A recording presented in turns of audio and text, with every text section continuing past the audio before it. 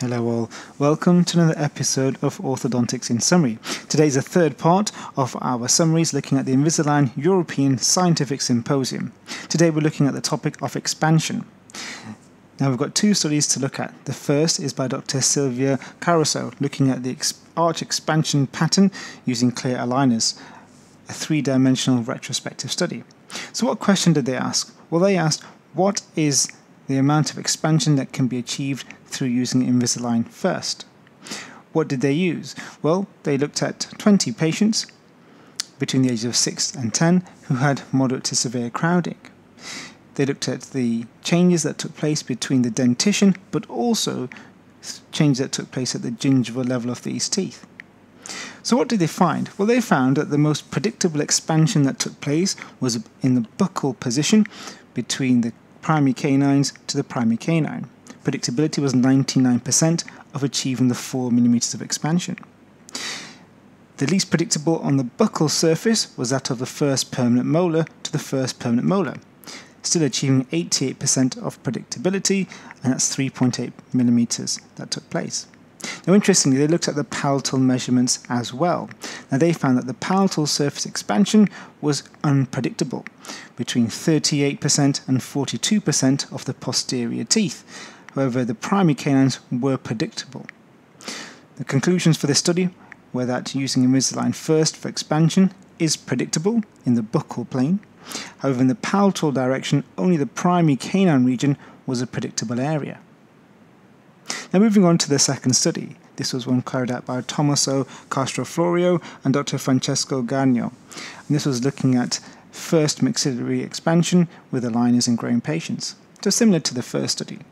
Here they looked at 43 patients at the age of 8, and this time we were looking at morphological superimposition to see what had happened. What did they find?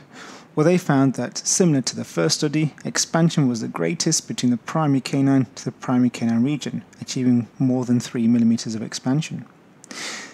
When it came to the first permanent molars, they were the least amount of expansion took place, approximately 2 mm. They also looked at the volume increase that took place in the palate, a topic which is of relevance at this stage in the conversations about airflow and disease to paediatric patients. And they showed that 38% of increased volume took place by using aligners to the palate.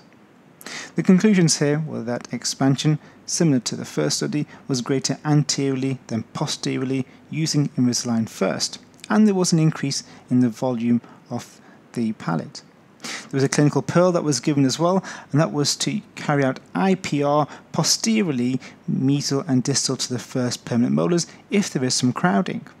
And the idea here was to prevent a loss of tracking taking place in the AP direction of the first permanent molar, and therefore more predictability when it came to transverse changes as well. So overall, from these two studies, we can conclude that expansion can take place using aligners.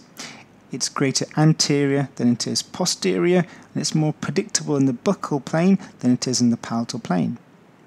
So what's my thoughts on these two studies? Well, I was glad to see some concordance between these two studies. They had similar numbers when it came to the amount of expansion that took place. Also from these studies, it matches what we know from other studies when it came to expansion. So the Cochrane review by Agostino in 2014 showed using removable appliances had approximately 2 to 4 mm of expansion. What was interesting is that when it came to the differences between the buccal and palatal, it matches our understanding of how aligners work. They are tipping appliances, and the disparity between the two shows that there has been some tipping that has occurred. Now, these studies were not randomized controlled trials, but it would be great to compare the use of aligners for expansion to other removable appliances, to fixed and RME and other auxiliaries such as quad helices. That's it for another episode of Orthodontics in Summary. Please do subscribe, and tomorrow we'll have our final episode of the Invisalign conference, and we look forward to it.